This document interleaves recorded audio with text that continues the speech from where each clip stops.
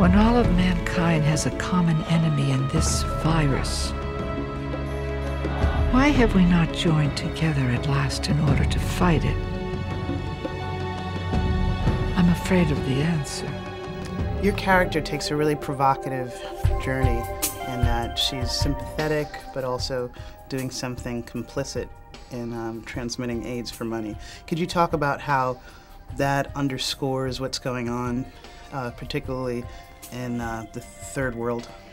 My character is pregnant and she's infected with HIV/AIDS, but she doesn't know it, and she also has a son, and she's selling and buying blood for the black market, and she's forced to do that because she's impoverished, and so she's up against the wall, and she finds herself in a situation where she sees that something is going on from the villages that she's been visiting and dropping blood off and picking them up, and she sees that people are getting sick and she doesn't know why, and she decides that she doesn't want to be a part of it, so she tries to flee.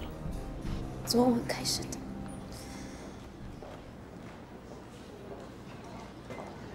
你可不能告诉谁药是从哪来的，是药会传给胎儿，生下了以后不能哺乳。谢谢。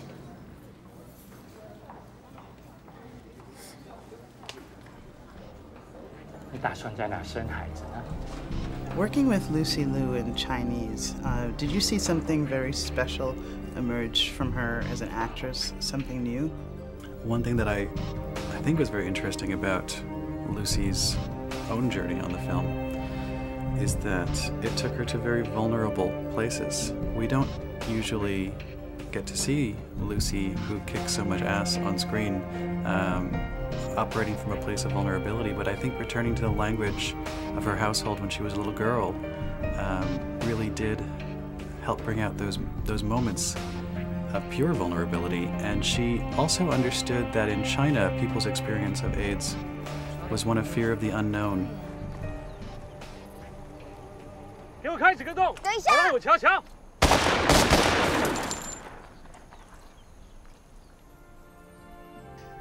Can you talk about why it's so important to have celebrities attached and who are involved in spreading the words about this pandemic?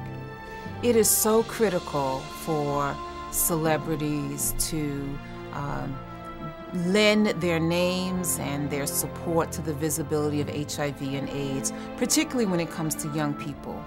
Young people are very impressionable, and where the stars go, what they do, if they're talking about condom use, if they're talking about negotiating safer sex, young people see it as cool. She's gone, Mary. What do you want me to do? Please, we have to save the baby. Give it a chance. It could have only been just 2 minutes. If it's not brain damage, it's going to be sick and have no parents. Do it or you'll go straight to hell. Could you talk about why it's so very special for you to be here at GMHC for this press junket? You know, I mean, they're here for one reason. They're here to help people. They're here to bring awareness, and that's just not awareness to adults and people who use drugs. It's for people who have kids, and people who are, you know, if you go around the world and you understand what's happening in Africa and in China and in Thailand and, you know, places that you wouldn't imagine. I've been on the junket and people said I had no idea that, I mean, I knew Africa wasn't, you know, was infected with AIDS and HIV, but I didn't know that was happening in China. 90% of the people in the world who are living with HIV do not know they're HIV positive.